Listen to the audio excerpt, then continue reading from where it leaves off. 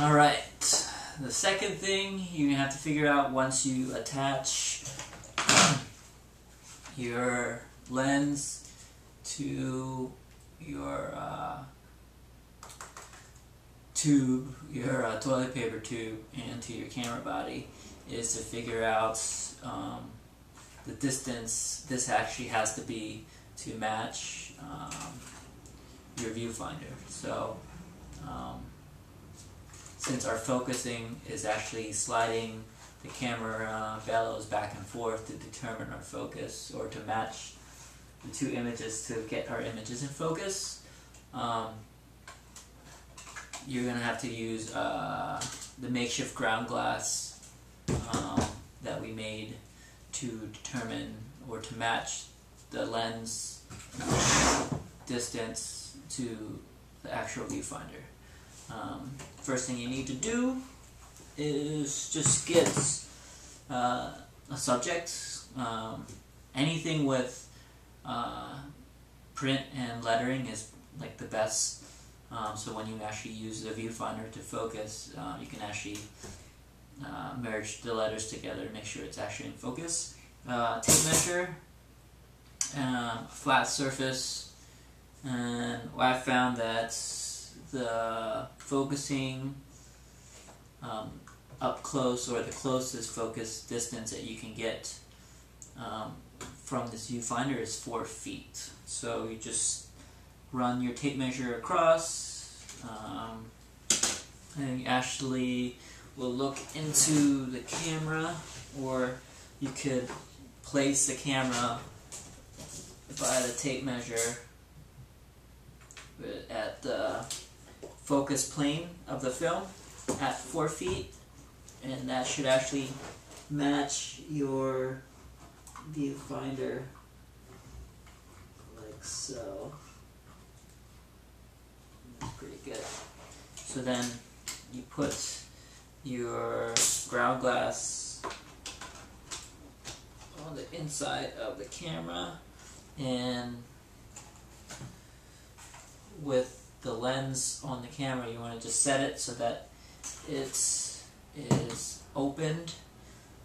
So you set it on either bulb mode and then just keep the shutter open so that you can actually see the image,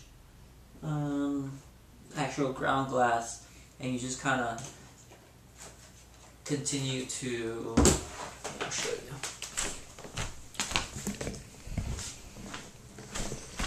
So that's our subject over there, and then here's our camera. Take this off the tripod. So at 4 feet, this is our 4 feet mark. We actually want our camera plane right here to match that distance, like so that when you actually look into the focusing viewfinder screen there, everything is in focus, and then you actually open up your shutter here and set it to bulb, and that's so that you can actually, when you look into the ground glass, you actually see an image. So like right there. It's a little hard to see because of the glare, but you can definitely tell that there's your cereal box there. Okay, so what you're gonna do with the tube is you actually, if the viewfinder doesn't match, or the lens doesn't match the viewfinder because of the distance, all you do is you start slowly cutting the tube down. So you would end up just chopping it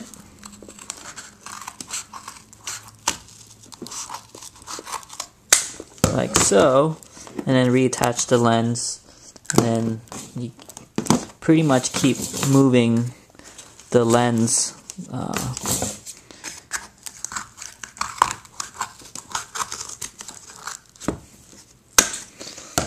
closer to the body of the camera to create the distance that you're going to need to get the film plane in focus. I know that's kind of hard to explain because I'm just not really showing you, or I can't show you the focusing screen from the back of the camera to the lens. But what I found that is a perfect distance is actually it's about 1.25 inches is the distance that you're going to need this tube to be cut down to match the focusing screen here to the lens, to the taking lens, to the back of the camera. So I hope that kind of helps. If you have any questions, like I said, feel free to leave me a comment in this video or send me an email, ole@photole.com.